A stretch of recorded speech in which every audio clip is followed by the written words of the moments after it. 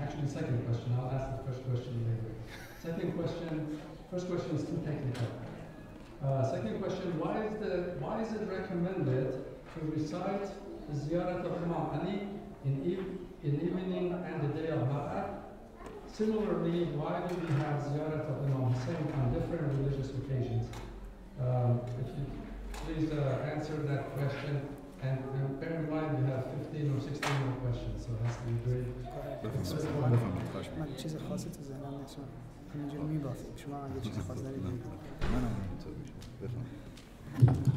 Inshallah, Sheikh MUJTABA is going to answer that question. Yes, I was thinking, we see generally in competitions, if we answer something, we get prize. So if we answer, then are we going to get some prizes for them or not?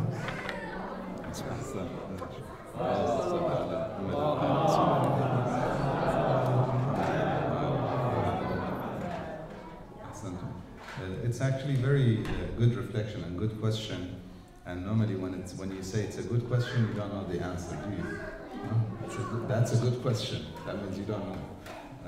But anyhow, in terms of what the suggestion here is regarding, first I'll go back to the ziyarah of Imam Hussein alayhi salam, because it's recommended in every occasion.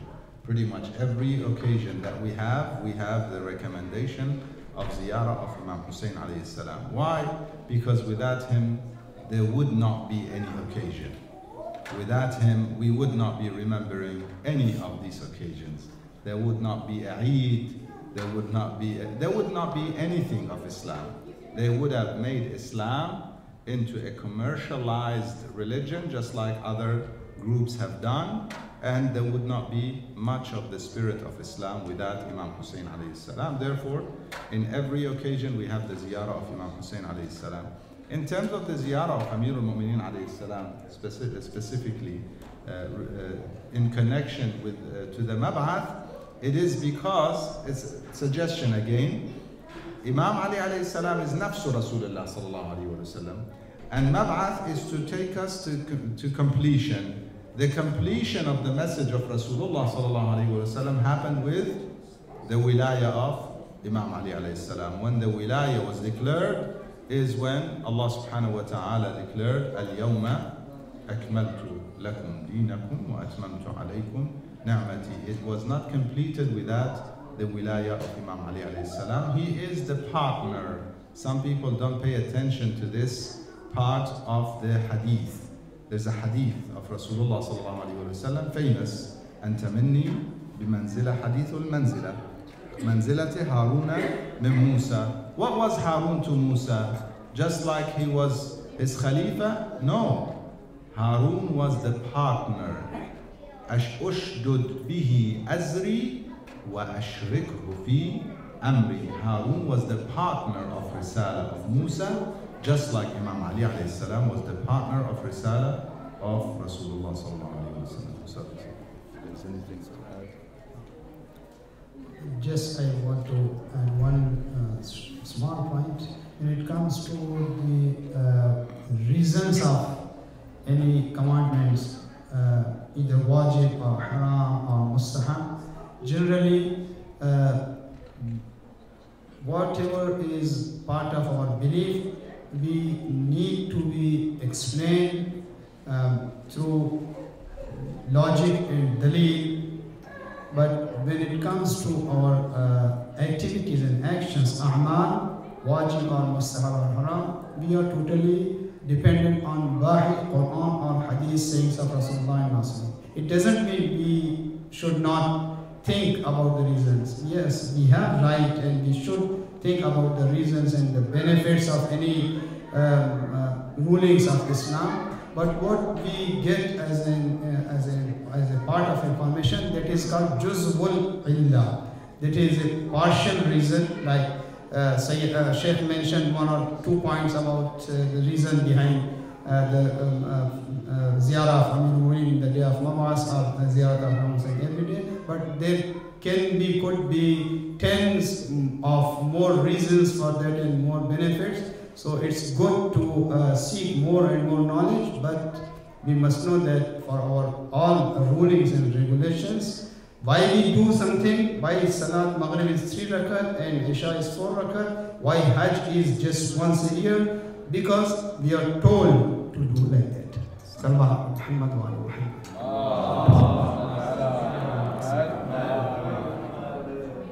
Very good, inshallah. So that was the first question. We have 15 more. So, second one is, our religious teachings have many aspects, but we always have lectures about some of them only intentionally or unintentionally. For example, why don't we have lectures about jihad? That was the question. It's a good question. We have to have lectures for all teachings of Islam and all aspects of our religion and in our practical life. And I would agree with the person who has this question. We have to a good discussion about jihad because of misinformation and because of negative propaganda. Even right now, the term jihad itself looks very sensitive. So because of that, and there are many other issues like same-sex marriage. Many people, they face different types of challenges practically in their life, and these types of questions and issues are not discussed. And I am not blaming anyone else, even I as a student, and we have to think and find some ways to discuss in a proper way. Jihad is not any kind of thing to be shy to discuss about that. Jihad in its real concept and understanding is very noble and beautiful aspect of Islam, but there are a lot of misinformations and misguidance. So we have to understand that concept, and we have to even explain to others who have misinformation about jihad. Just a word, a word about that. By the way, every Thursday night we've been having a discussion about jihad. We've been having a discussion about al-jihad al-akbar, the greater jihad, which is taught by Rasulullah sallallahu alaihi wasallam, tazkiyatun nafs, the purification of the self.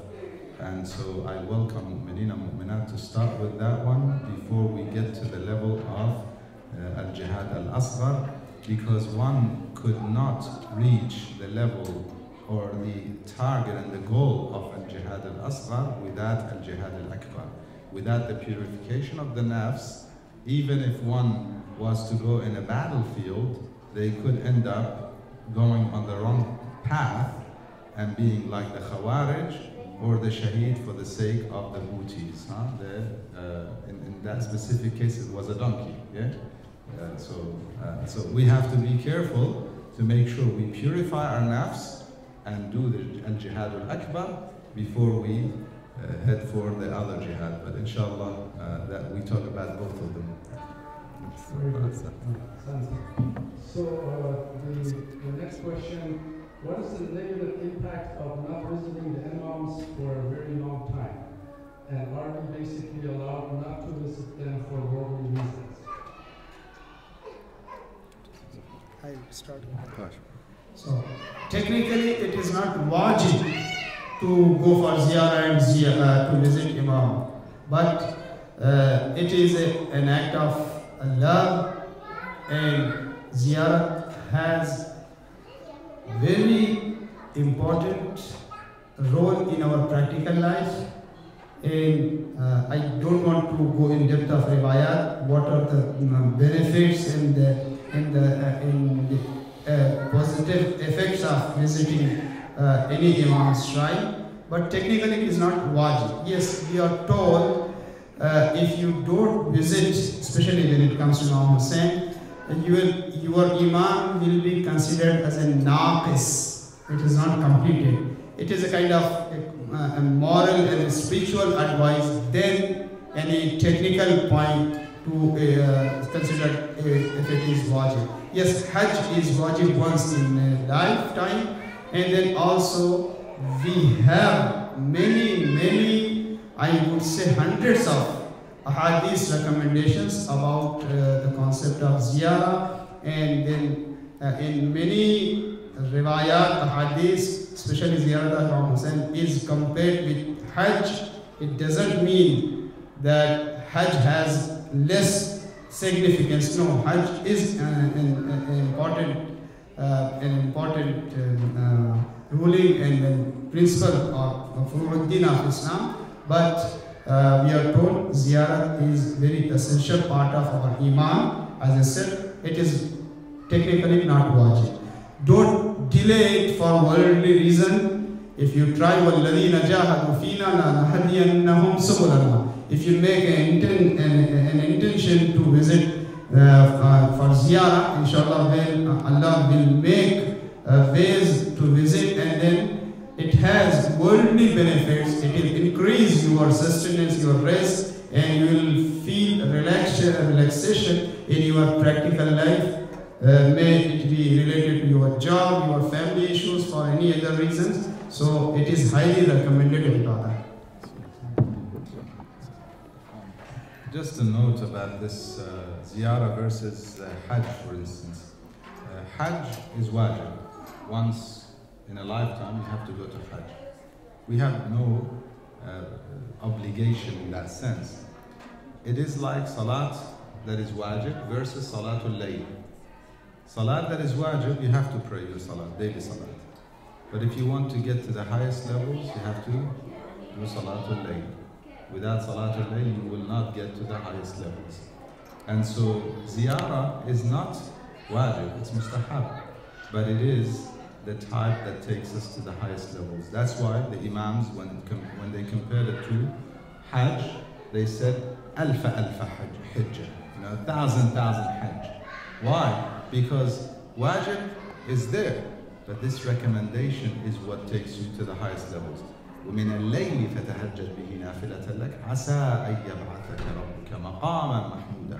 The highest maqam that Rasulullah sallallahu alaihi wasallam achieved was related to Salatul Layl, Tahajjud. And the highest maqamat are related to ziyarah of Imam Hussain alayhi salam. How can we prove that Prophet Muhammad sallallahu alaihi wasallam is the best makhluk, best of creation? Please give us proof of that. From Quran? The person wants the proof from Quran that Rasulullah is the best of creation.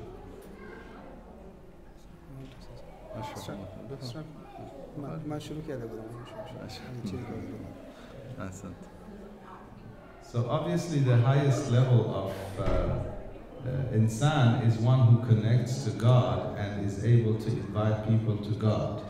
If the greatest blessing of God upon mankind is guidance, if we recognize that, since it is, but if we recognize that, if we recognize that the greatest blessing upon us is guidance, the greatest individuals are those who guide us to Allah subhanahu wa ta'ala, to the Almighty God. These are the greatest individuals. And amongst them, the greatest is Rasulullah sallallahu alayhi wa sallam. In the Quran, the ayah that says that Rasulullah sallallahu alayhi wa sallam is the first who took the mithaq. وَإِذْ أَخَذْنَا مِنَ النَّبِيِّينَ, I believe in Surah Al-Shura, مِيثَاقَهُمْ وَمِنْكَ وَمِنْ نُوحٍ وَإِبْرَاهِيمَ وَمُوسَى. So he became the first. Although chronologically speaking, in terms of the history of insan, he was not the first, but in terms of the mithaq, giving the covenant to God, he was the first who gave that in the Holy Quran. And so from that, our scholars deduce that he is, besides the ahadith, the numerous ahadith, and besides the numerous ayat describing him by Allah subhanahu wa ta'ala to be of the highest level of khuluq, for example, but also that ayah begins with him when it should have, if it was not for a priority, the order should have started with Nuh, and then Ibrahim, and then Musa and Isa, and then him. But it started with him. وَمِنْكَ وَمِنْ نُوحٍ, and the rest of the Nabi. MashaAllah, questions are so good, so every single question is a complete lecture. And there are a number of ayat just to mention, like Sheikh what he mentioned, and I would like add one more important. كيف إذا جئنا من كل أمة بشهيد وجئنا بك على هؤلاء شهيدا. And the mafhum, the meaning is all messengers, they'll be as a witness in the day of judgment before Allah subhanahu wa ta'ala. And then Rasulullah will be as a witness for all other messengers. So the relation between Anbiya and Rasulullah and Anbiya and their nations, the relation is same. What nisbah and connection and has a nation with his messenger, all messengers together have the same nisbah and distance when it comes to Rasulullah. And then also, لَقَدْ مَنَّ اللَّهُ عَلَى الْمُؤْمِنِينَ إِذْ بَعَثَ فِيهِمْ رَسُولًا. This is just for Rasulullah. This is the biggest imtinan in favor of Rasulullah. Rahmatan lil Alameen means he is a mercy for Anbiya themselves. So we can mention any other verses from Quran Majid. And this is not controversial issue among all Muslims. Assalamu alaikum. Could a person discuss charity decisions with someone close, family or a spouse, to seek advice and consent? Or charity should never be discussed even with the spouse?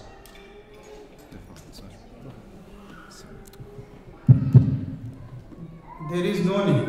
We have in Quran, when it comes to charity, give it in a hidden way or in an open way. So I'll make it just general, not just spouse or family members, for example. So there are many tafasir. One of those interpretations is when you give as a charity to any cause and then you think it will encourage other people, then you say it loudly, involve your family members, take their suggestions, everything, and to encourage everybody to teach them. You want to give sadaqah, give it to your to hands of your child, your son, daughter, to teach them how to do charity and to teach them the importance of charity. But when it comes to personal favors, for example, you know someone, he is deserving, and then if you share your charity or the amount with your family members or friends, it will not be good for him or her who is getting that benefit and the beneficiary. Then I think that time it will be better to just don't share with anyone and keep it with you. Allah will reward you more that time. And then the basic principle is don't say something and don't destroy your charity by saying something about the beneficiary which hurts him, to show that I have to destroy or to hurt his reputation or his honor in the society. Yeah, hadith. There is a hadith that says, so Sayyid put it beautifully, if you're trying to encourage others, say it openly. If there's no issue of encouraging, and especially if you want to keep someone's privacy protected, then don't share anything about it. There's a hadith that says when you give the charity, if you share it the first time, if you give a secret charity, which is a very special type of charity, the first time you share it, it goes from secret to open. It goes from sir to alaniya. And the second time you share it, it goes from alaniya to riya. So the more you talk about a charitable thing, unless you're doing it with the intention, and it's very tricky, very basically slippery slope, is that what they say? To go on it, because you try and justify it to yourself. I'm saying it only because I want to encourage, but then nafs comes in and you're boasting, so be very careful.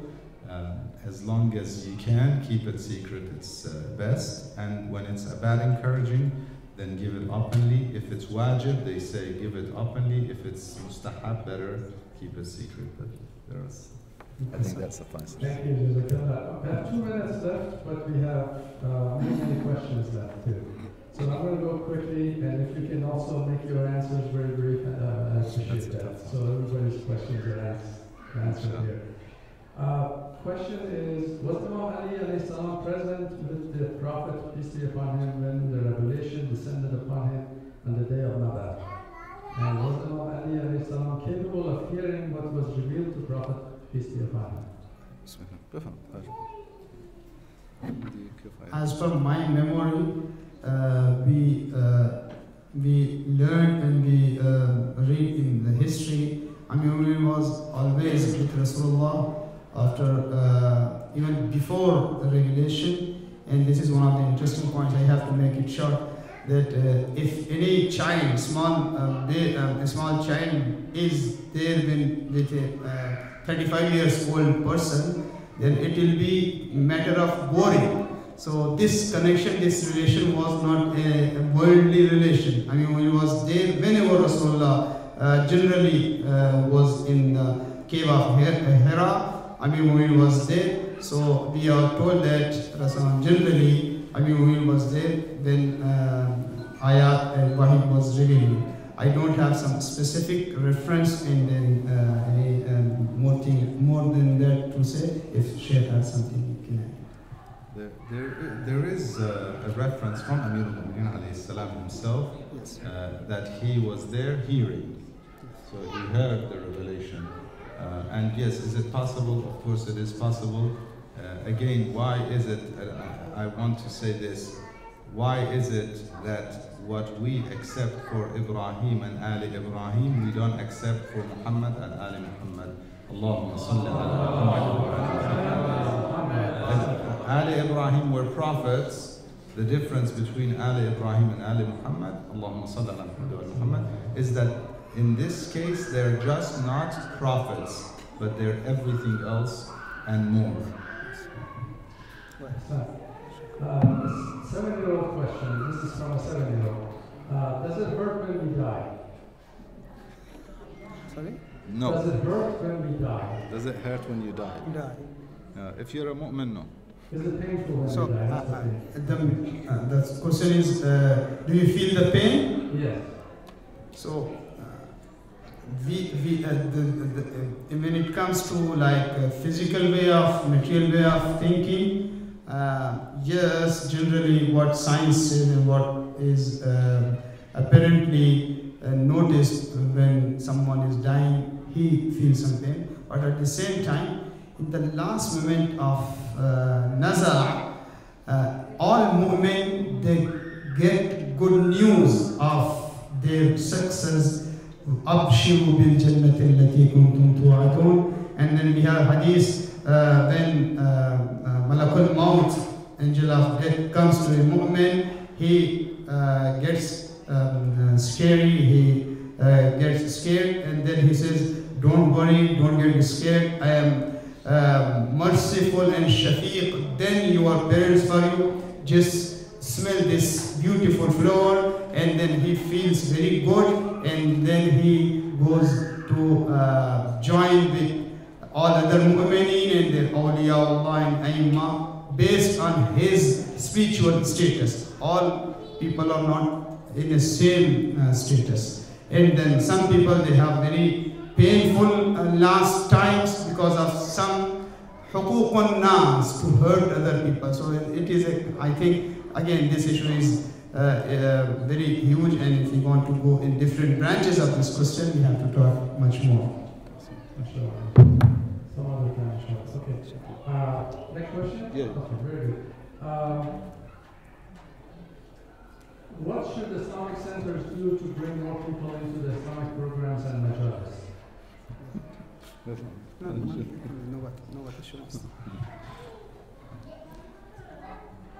There are people who suggest that we have to join, if you can't beat them, join them.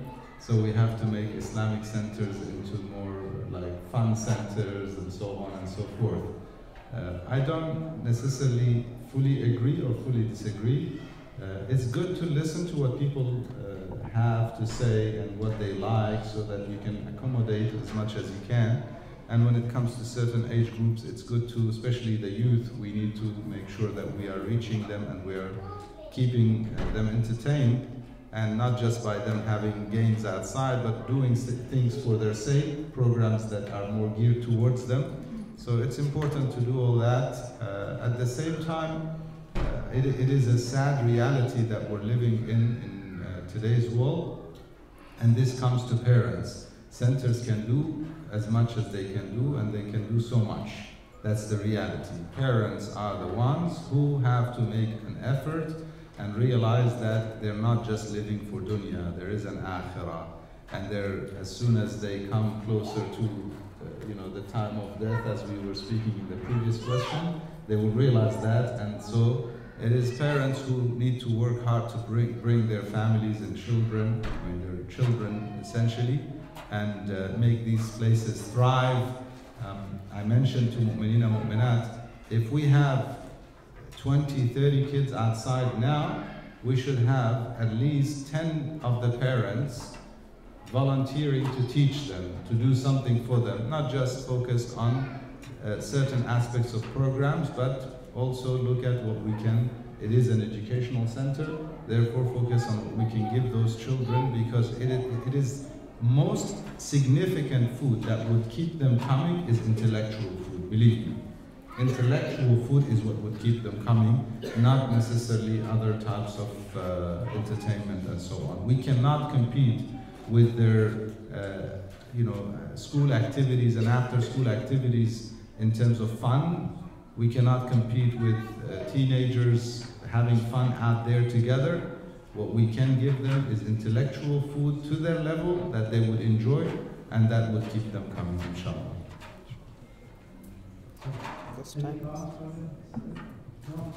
Okay, next question. Why was the niyyah for salah created if Allah already knows what we will be praying? I think you must know what are you doing. Niyat is not for Allah, niyat is for you. Why are you doing? Niyat has always two parts.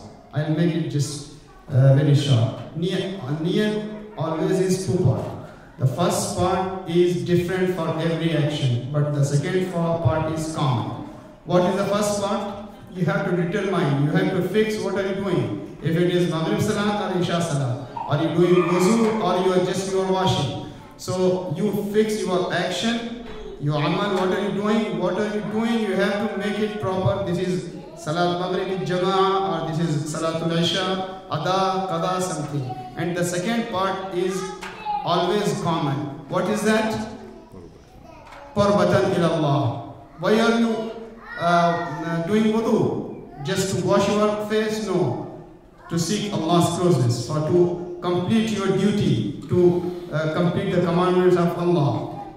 So Qurbatan ila is always common, and the first part is to determine, to fix what are you doing. So niyat is not just for Allah, niyat is for ourselves. We have to do it. Just to clarify, if they referring, just a clarification, if they're referring to the verbal niyyah, it is not necessary. So niyyah is in the mind.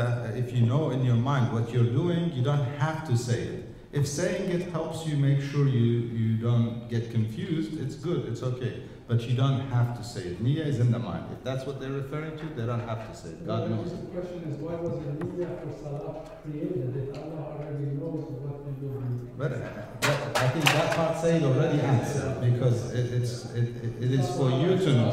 God knows, but I need to know what I'm doing. That's it. Inshallah, we know we're doing. What is the importance of flag in Islam? For example, we see that in Islamic wars, the flag were given to the strongest and most qualified person in the army.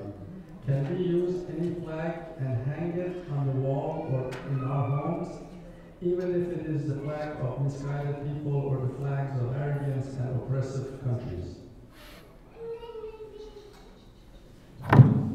I think we can have some general understanding.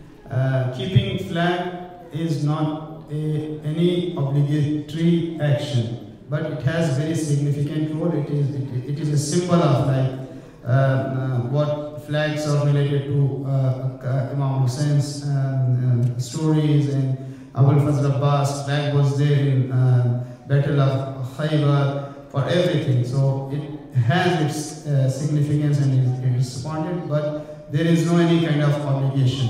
So what kind of flags we must not keep? Answer is general. If it is kind of, it leads towards any misguidance, haram, or it is in kind of means to support any oppressor and zalim, if it is there, if you ask even Maharaj, they answer like that. So if it leads your, if your act leads you towards any haram or secondary haram, then you have to avoid that kind of flags. And then we can extend the same concept. If you love some sports person, for example, some soccer celebrity, so you are allowed to follow him in that game, what is his techniques and tricks, how to play. But if you want to make your room, your life full of his pics and photos and all of it, then it influences you and your life.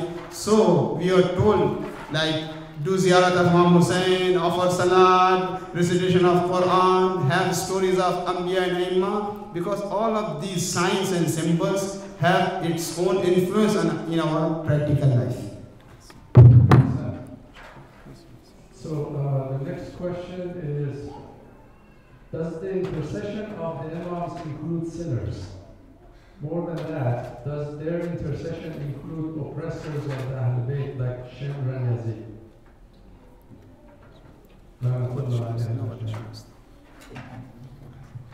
So sinners are the ones who need intercession to start with, and if they don't receive it, I don't know who would. But they have to have certain conditions. So there are conditions for it. They have to want that. They have to expose or turn towards that. It's just like the hidayah from Allah subhanahu wa ta'ala. It's there for everyone. But do we accept it, or do we not accept it, or reject it, God forbid? So intercession of the Prophet and the Ahlul Bayt, or the Prophets, are there, available. Do we accept it? Do we turn towards it? Do we seek it?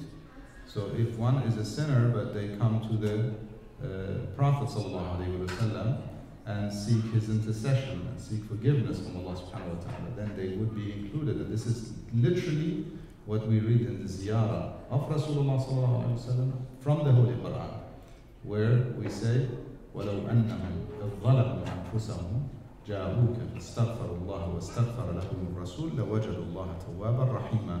If these people, when they are sinning, when they are doing the wrong thing, ظلموا أنفسهم, they come to you, Ya Rasulullah, and they seek forgiveness from God, and you seek forgiveness for them on top of them seeking it, then they will find God oft returning, oft merciful. So it is there for the sinner if they turn towards the Ma'soom, seeking forgiveness from Allah subhanahu wa ta'ala. There are conditions for it. Would it include those? I don't think those sinners at that level would have the opportunity of turning to Ahlul Bayt and turning to the Prophet sallallahu alaihi wasallam, and turning to God for seeking forgiveness. Assalamu alaikum. Why did Allah send 12,000 prophets but only 12 imams? Thank you, IEC. No, thank you. It's not 12,000, by the way. Wa alaikum assalam, because this is salam, so you have to answer, response, reply to that salam. I think it based, I will give just very simple and general answer. It based on the need. Nations, people, they needed messengers in all times, so it took time, and then gradually they came. 125,000, 24,000 is the famous number, it can be slightly more or less. And then once Islam was completed and revelation was completed, khabar, the main task of Nabi is to deliver messages from there. When all messages were completed, there was no need for prophethood. So prophethood was completed by Rasulullah, but the leadership and guidance and the spiritual leadership appointed by Allah is needed until the day of judgment. So 11th and Imam, they were there and they tried their best, they guided the people, and when all of them, they were martyred and killed, 12th Imam is in Ghaiba, so he is there, and according to our faith, based on the Dalail and logics, this earth and world cannot be stayed and it cannot be survived without any representative of Allah subhanahu wa ta'ala. But the numbers, what is the reason? We have to go in depth, and then right now, I think I don't have that much thing to share.